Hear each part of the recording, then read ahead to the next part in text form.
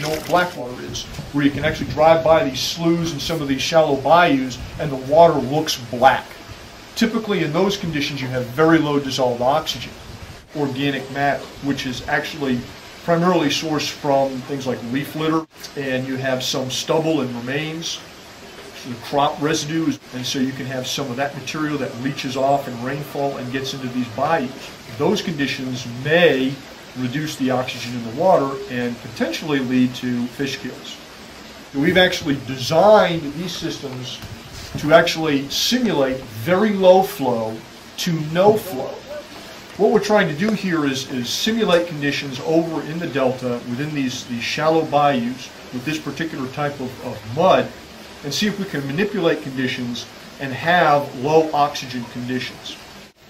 Keep them from floating. When we first cleared those. We think it takes a lot of sediment to actually harm a fish. I mean, very, very, very high concentrations. Maybe you can't plow it, but pretty thick stuff. So in these streams, what we'll do is start out with something fairly simple. We'll use fathead minnows, which is a common bioassay animal. We'll put them in the streams, and then we'll add different concentrations of sediment, and then look at just growth rates. Mississippi Department of Environmental Quality want to set water quality standards.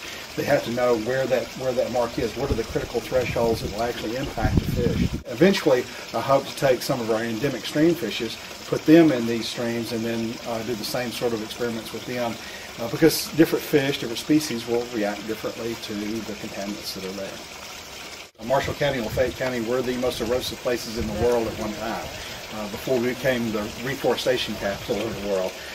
So if you can solve the problems in Mississippi, then these will apply to other locations. A place that comes to mind is Tennessee. It has similar soils, and some of they end up with the same sort of problems we have.